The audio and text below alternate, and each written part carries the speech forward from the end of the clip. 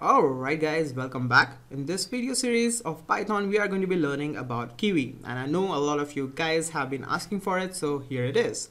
So why is Kivy so popular? One of the main applications of Kivy is that you can just create the application once and it's going to run on desktop as well as on mobile.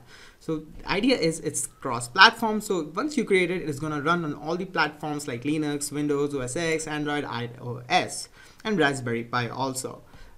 So what we are going to do in this video is that we are going to first of all download Python, PyCharm, and install Kivy. So don't actually skip this video because the installation part is actually a little bit more complicated than you might think. So first thing what we are going to do is you need to know when you click on this download, it will take you to this page, and here you can see that Python 2.7 and Python 3.5 to 3.7 is supported.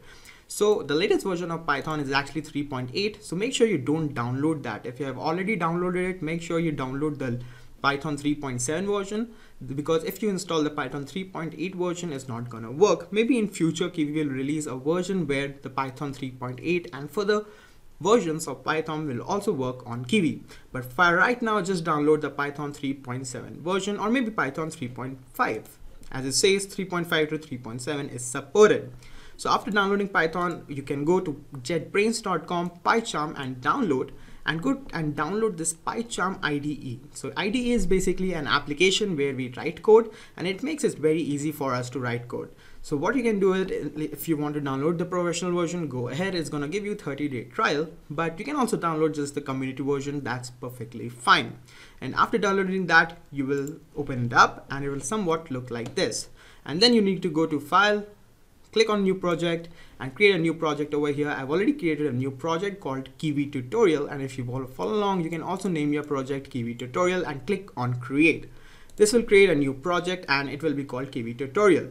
Now, because we are going to be creating multiple projects inside this Kivy Tutorial folder, I'm just going to right click over here and create a new folder. So just right click, create a directory, and I'm just going to call it ping pong. And I'm going to click on OK, and then when we want more projects, you can just create more directories. And now inside this ping pong, I'm going to create a new Python file. I'm just going to call it main for right now, and it's going to create a new Python file inside my ping pong folder, and main.py is over here.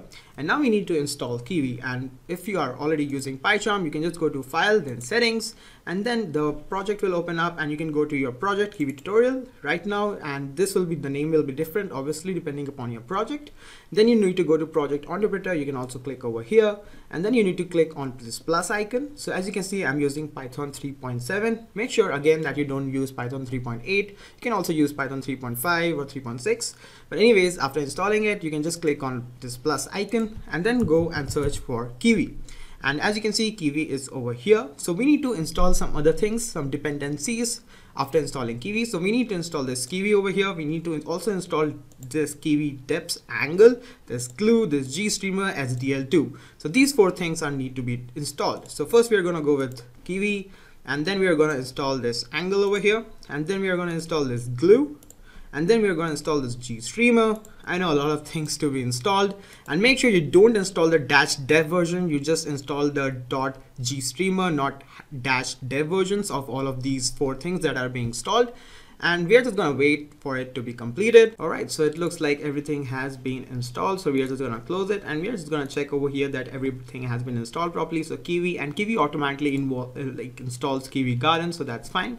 And over here we have the four packages that required. These are the dependencies of Kivy. So now we are just going to click on OK and make sure that all these processes are completed. And now to find out whether it's actually installed or not, you're just going to use the import statement, and we are going to write Kivy over here. And if this doesn't show any kind of errors, that means Kivy has been installed properly. What I'll also recommend is that you go to the kivy.org website and actually have a look around of how Kivy works. But if you don't want to do that, that's totally fine, because we are going to be covering Kivy in depth in this video series. And the next video we'll be starting with creating our first game window. So I'll see you over there.